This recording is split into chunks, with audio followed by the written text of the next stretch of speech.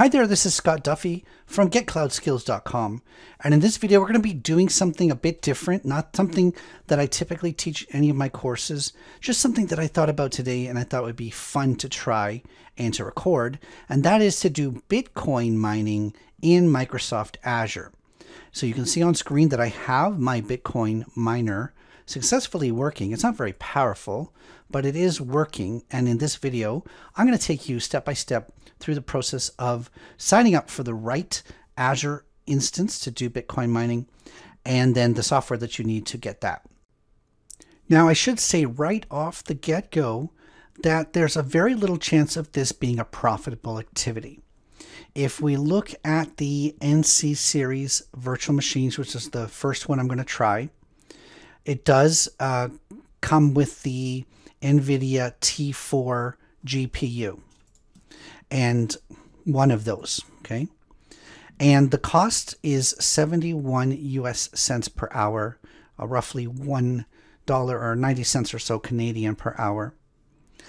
And if I go to a profitability calculator, and I do a manual selection here, and I go into US dollars, I'm going to assume electricity is free because we can do that part of it ourselves. And I'm going to pick the Nvidia Tesla T4. We have one of those at our disposal, and say calculate. So you can see that it is suggesting that I could make up to $2 per day. But going back to this, we are looking at 71 cents an hour is $17 a day. So the cost is $17 a day, and the profit is $2 a day. So you are looking at losing money by doing Bitcoin mining in the cloud. But this is just an experiment. You might have access to these machines for free. You might have credits. Maybe your enterprise or your company has excess credits with Microsoft that you must spend by contractual agreement. Or maybe you're just looking for an interesting experiment and something that we can do to learn this without installing software on your local machine, etc. So what we're going to do in this video is we're going to set up an NC4 T4 instance, and we're going to use the NiceHash miner, which is a very simple miner to get going, to try to mine our $2 a day while spending, more than $2 a day. So again, not profitable, but this to me is interesting. So I go into the create virtual machine. I'm going to create myself a machine called miner, and I'm going to do that within a new resource group. I'll use Windows 2019. You could use Linux. Now you are going to need to either have a CPU or a GPU miner. And I've chosen in this case to do GPU mining. There is a specific instance type for GPUs, and that is NC series. I'm looking for an NC series, the NC4. Now, my particular account doesn't have any NC4s currently allowed. You can see the usage is 0 of 0. And so I do have to request an increase in the quota. So I'm going to need 4 virtual CPUs for the single instance. And in the Azure portal, you could actually just request real-time an increase. And you can see that it has gone off, and now it is asking Microsoft powers that be for additional CPUs, and I've been approved. So in that minute or two, basically been able to get myself this NC4 series. So I choose that, and now I go through the process of creating a virtual machine. Now I could choose to create this as a spot instance. Spot instances are a lot cheaper. I could perhaps get this for about 1/3 the price of a regular virtual machine if I was to allow a spot instance. But the problem with that is that you basically bid on this, and then Azure could evict you if they find someone willing to pay more. And so what you end up with is you're mining only for part of the month. Right now, I don't see the benefit, although I guess if I can get my prices down, then there might be some benefit there. Now it's a Windows server, so I have to create a user name and password. I'm going to keep the RDP port open for now. I'll probably have to change this if I'm going to do this, as a real thing going forward. I'm not going to create any data disk. I could create a data disk if I wanted to, you know, do some local data storage, but I'll keep everything installed on C for now. This is just a demo. We'll skip over those tasks for VNet. In terms of all the settings, I'll leave everything on. Usually I turn on the auto shutdown, but I won't. Don't have any extensions or any startup scripts to run. So I can just go ahead and create this. It's going to be an NC4 AST4 virtual machine. You can see it's listed at 90 Canadian cents per hour, which was at 71 cents US per hour. So I better not dilly-dally too much with it. I shouldn't leave it running and not have my Bitcoin mining going. So I'm going to hit the create button, and we're going to get this virtual machine going. Now, virtual machines don't take too long to create in Azure. This might not be a very common VM instance size, so it might take a bit longer. But we've got the creation going, and we're just going to wait till the VM is ready to go. So that didn't take too long. I can say go to resource. That'll take me back to the resource. We can see that the NC4AS machine was created. It has a public IP address. We can actually use this connect link, which is in the top menu, which will allow us to use the Windows RDP to connect into this virtual machine. Now, don't forget, it does take a few minutes for the VM to get started. So I'll download the file. I'm going to say connect. I do have to go under more choices and use the administrator user ID and password that we previously provided when we created the VM. When we try to connect to it, it's going to ask us to accept the certificate. First time you log in, it has to create some desktop related stuff. Now, with respect to my friends at Microsoft, when you start these machines, you're given Microsoft Internet Explorer. Now, Internet Explorer is not even a supported browser anymore. It's becoming, I believe, end of life. So instead of trying to get it working, you know, there's a lot of security and approvals you have to do. I'm just going to go and get Chrome. So don't be upset, but I'm going to download Chrome browser so that I can, because I'm familiar with it, basically. So this is me just downloading and installing Chrome on the server. Now, the reason I have to download and install Chrome is because then I have to go to the NiceHash website, sign up for that, and download the software for that. And it's just, again, security related issues. So downloading and installing Chrome, pretty straightforward. So I'm going to go to the nicehash.com now that I've got Chrome installed. And the first thing I'm going to do is I'm going to try to estimate the profit. So I have this virtual machine, and there is this auto detection tool.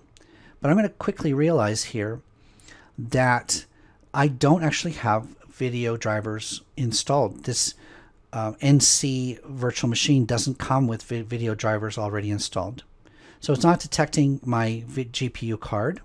And so I'm going to have to do a manual check to see this Tesla T4 graphics card, what the profitability of that is. Now, what it does is it looks at the price of Bitcoin and looks at the hash rate for the Tesla T4 card.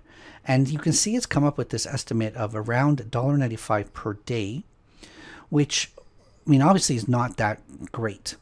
Now, you might say, okay, $1.95 a day is $700 a year. This would be great if you weren't paying for this resource. If I look at this Nvidia, again, the one we can tell the card that came with it based on the Microsoft site. So let's log into NiceHash here. I do have an account already. If you don't have an account, you can go to nicehash.com. It's relatively easy to create an account, log in your user ID and password. And what I'm going to do is I'm going to go to the mining section and I'm going to download the miner.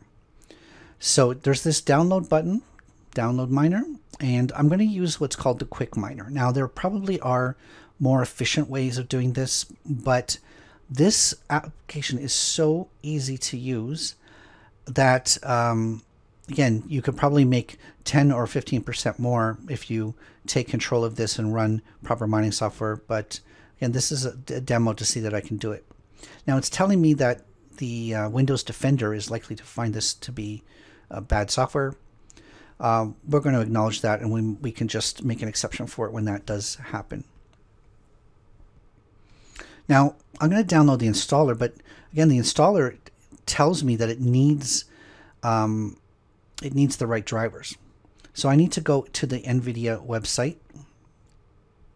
We can see that I go to the device manager, and it's not showing any display devices. So I go to the site and I'm looking for the most appropriate driver. So under data center, which is the Tesla Series T4, it's the Windows 2019 server, and we are going to just take the latest version of that. If I do a search, I can see that there's a driver available that was released a couple months ago. So I'm going to go and download and install the latest driver, agree to the terms and conditions. It's around a 400 megabyte file that's coming down for the data center Nvidia driver. If I click on it from right within Chrome, I can see that it's offering to install it. I will close. This is the NiceHash error message telling me that it can't find the driver. So I should close this message before doing anything else here. Now, installing NVIDIA drivers is pretty straightforward. You just go through the wizard. Now, I like to not do the express way. I like to do custom, even though I sometimes don't change the settings. I just like to see it there.